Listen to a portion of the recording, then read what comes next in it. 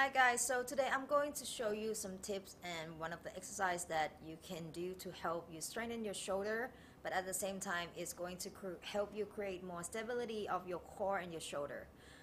This exercise is actually suitable for beginner and advanced as well. It's for every level of fitness because this is also help those who cannot reach or do shoulder press in the full range of motion, because you're going to be kneeling down on the floor and press up 45-degree. So this is gonna help them strengthen it while they don't have to perform full range of motion, which they cannot. And for advanced, you can actually progress with weights, add more weights in it. And don't worry if your gym or the place that you train doesn't have that landmine attached. You can actually put one side of the barbell on the corner of the room or somewhere in the corner, and you still can perform this exercise.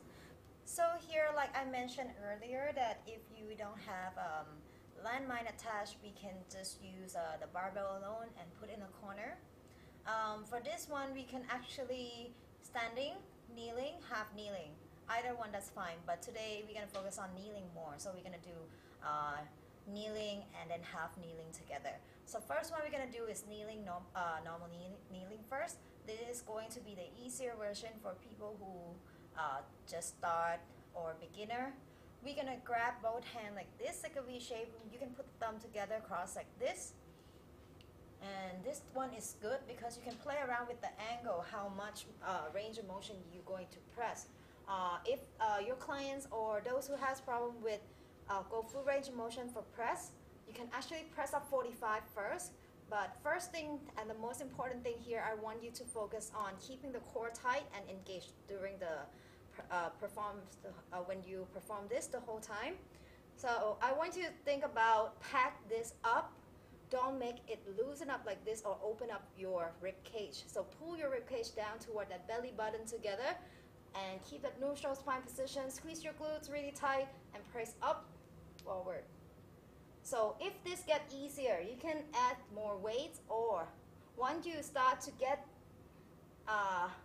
feel that it's easier in this position, you can actually go a little bit closer and press up some more. So you can actually perform different angle here.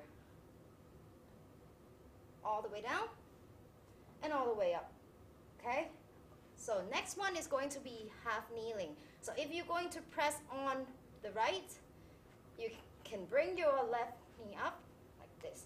So same here, keep that hips even on both sides, and then keep your core engaged and press all the way up and all the way down. Up, down. I want you to engage your shoulder blade as well, and try not to do this or like this. Okay? So if it's go closer and it's harder, bring it back a little more so you can just press forward 45. So don't jerk like this. That's not going to do anything. If it's too heavy, you can switch to the barbell that is lower weight, like 15-kilo barbell. You can start off with that. Same here on the other side.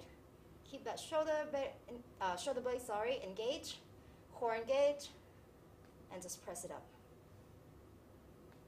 It's going to be more challenging than both hands. Alright guys, same here. If you want to know or ask more questions about training or programming or PT session, anything about strength training, you can contact us in IG and Facebook at Thai Powerlifting.